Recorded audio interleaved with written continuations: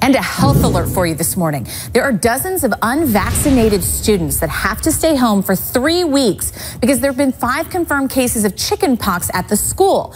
This is happening at Daybreak Primary School in the city of Battleground, Washington. That's just outside of Portland. So starting tomorrow morning, health officials say 38 children who didn't have proof of immunity against the virus cannot come back to school, and they have to stay away until mid-November. So joining me to talk about this and the decision to exclude these students, Dr. Jennifer Caudle. It's so good to have you here in studio. Thank you. It's good to be with you. You know, keeping 38 kids home, this is a pretty drastic move. Do you agree with this? I think it's drastic, but I think it's important and necessary and appropriate. We have to remember that chickenpox is highly contagious, and it can take up to 2 weeks for a child that's been exposed to chickenpox to actually come down with the illness. So that's probably why they're saying 2 to 3 weeks. Now, I actually think this is appropriate. Doctors have recommended to get your vaccines for 20 years. Yes, yet absolutely. There are parents that feel so strongly about vaccines. I may even get some emails from folks out there about why they did not vaccinate their kids. Right. What would you say to those parents? So this is, I'm going to get the emails too, by the way. I'm going to say vaccines save lives. They are key. We've had a chickenpox vaccine for about 20 years now. And when I was little, we didn't have the vaccine. We just got chickenpox.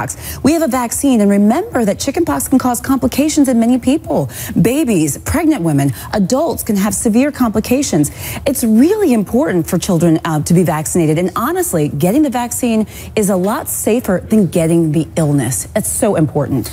This was really interesting. We heard from a TV station in Denver that there is a local Facebook group that actually gets children together, tries to give each other the chickenpox virus. The chickenpox parties. So, yes, so that they naturally build their immunity to it. Yes. What do I say about that? I say, no. And this is the thing. I mean, what I've heard in these situations is that parents may want their children to become immune to the chickenpox, but not from getting the vaccine, but getting exposed to other children who have it. The problem with that is that you're now making children sick, which exposes them to complications. Remember, there can be complications to the chickenpox, even though not common. And if those children then go out into the public and they expose pregnant women, babies, or adults, or people with weakened immune system, cancer patients, etc., it could be downright deadly for some. The best thing is to get the vaccine.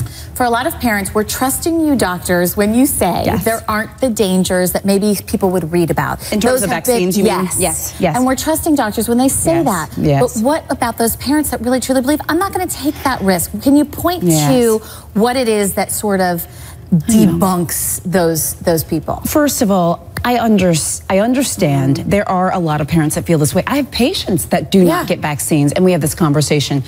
What's the conversation? How does it go? Well, so oftentimes it's the flu shot with my patients. A lot of people believe the flu shot gives you the flu, etc. But I also have conversations with parents that they're concerned about the safety of vaccines. We know that by and large, vaccines are very, very, very safe, okay? The risk of complications with vaccines, of course, there can be potentially side effects, but is relatively small compared to the benefit.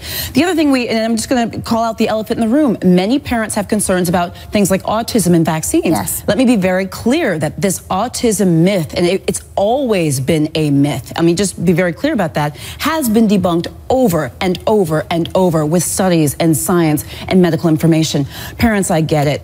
I understand that you may have questions. What I would say is talk with your doctor before you make any decisions. But really, getting vaccines is the right thing to do. Well, and also it could expose these children to life-threatening illnesses separate from the chickenpox virus. But thank you so much, Dr. Jennifer Caudle. Thank you. It's so good to have you here in studio.